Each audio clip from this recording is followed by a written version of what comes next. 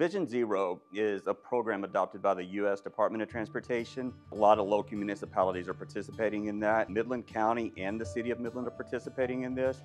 And it's really just a program or a plan where we can come in and address a variety of safety issues. And when I talk about traffic safety issues, we're talking about pedestrian traffic, we're talking about vehicular traffic as well. The Vision Zero project is really an example of partnership between the city and the county, but also with community residents. We've solicited feedback from the community to talk to us about where citizens see existing areas that are issues for safety on our primary corridors.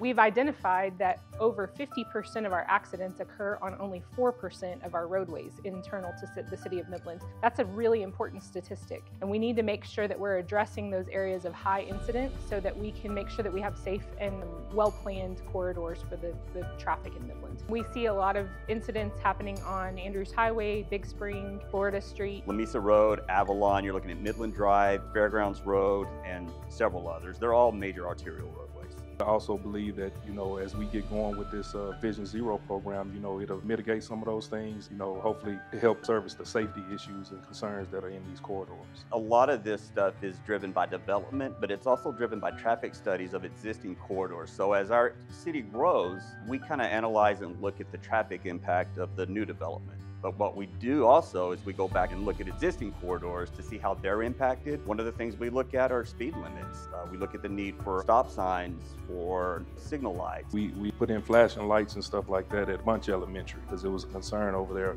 with school lets out or when school comes in.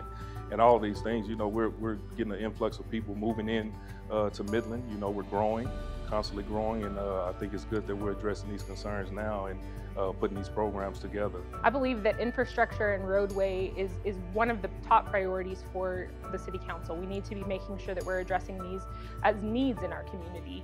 We also have the opportunity sometimes to address wants in our community, but I believe that Vision Zero represents the needs that we most need to address, and safety in our community is critically important. And so I'm thankful for this cooperation between the City of Midland, the County of Midland, TxDOT, and the U.S. Department of Transportation, and look forward to seeing these additional dollars that we can access through grants associated with this. I really believe this will supercharge what we're able to do for the benefit of our roadways.